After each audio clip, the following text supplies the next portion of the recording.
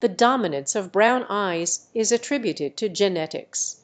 Eye color is determined by the presence of a pigment called melanin in the iris. Brown eyes have a higher concentration of melanin, while blue eyes have less. The gene responsible for eye color has variations, with the brown eye gene being dominant over the blue eye gene. This means that if a person has one brown eye gene and one blue eye gene, the brown eye gene will prevail and result in the person having brown eyes.